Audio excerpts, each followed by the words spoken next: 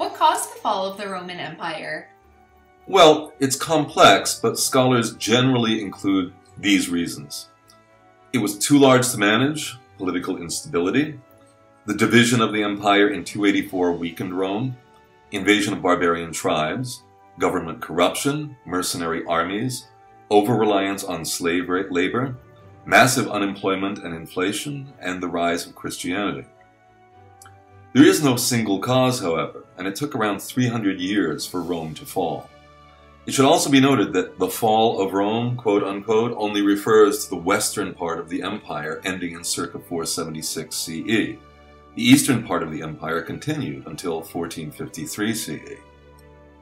So the empire was already too large to be governed effectively by an emperor and 300 senators by the 3rd century CE, which is why the emperor Diocletian divided it in two, Western and Eastern Rome, in 284 CE.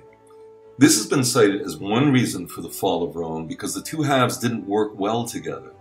They treated each other more like competition than teammates. The Eastern Empire was more successful than the West, and this caused resentment. The most popular reason given for the fall of Rome is the invasion of barbarian tribes, especially the Goths and the Huns. But this is only one of many challenges Rome faced.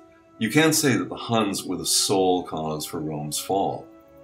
The government of Western Rome had become corrupt and was completely unstable throughout most of the 3rd century CE.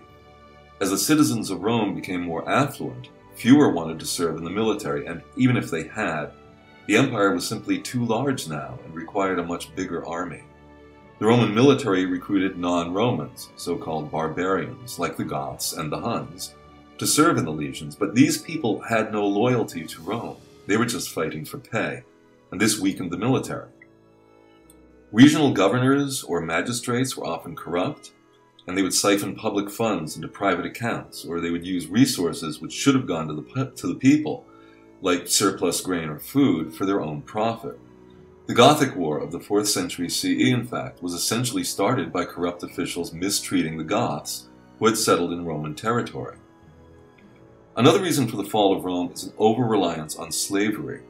1/3 of the people were slaves who had no voice in politics and no right under the law. Slaves performed so many tasks, from construction to teaching to entertainment, that the lower-class citizens of the empire couldn't find work. The government provided free bread and oil and other necessities to the lower class, much like the welfare system in the USA does today.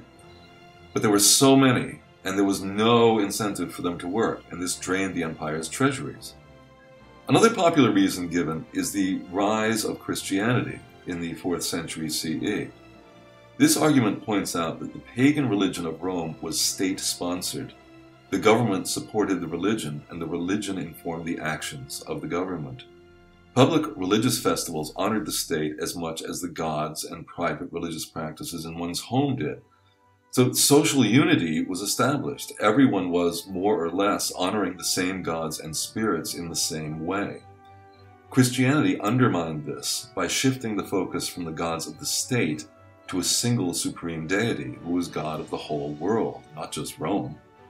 When Christians refused to participate in public festivals or honor the gods or ancestors privately, they weakened the social structure of Rome. Christianity was originally just another so-called mystery religion, and was one of many. It became legitimized in 313 CE by the Emperor Constantine and gained increasing power afterwards. Before Christianity, the emperor was considered divine, and the so-called cult of the emperor pretty much worshipped whoever held the position, as though that person were a god. During the crisis of the 3rd century CE, this became a real problem, because an emperor, who naturally wanted to stay in power and do what he wanted as the head of the government, favored the military with higher pay and other gifts. The military kept the emperor in power only as long as he was doing what they felt he should. This situation finally resulted in the crisis of the 3rd century, which saw emperors elevated to the throne and almost as quickly assassinated when they did not live up to the people's expectations, especially the military's expectations. The crisis of the 3rd century only ended in 284 CE, and Christianity came into focus in 313 CE, less than 30 years later. So some scholars claim that Christianity replaced the cult of the emperor, And this weakened Rome because the head of the government was no longer being honored. Now the Christian God was. And, as noted, this new God had nothing special to do with Rome.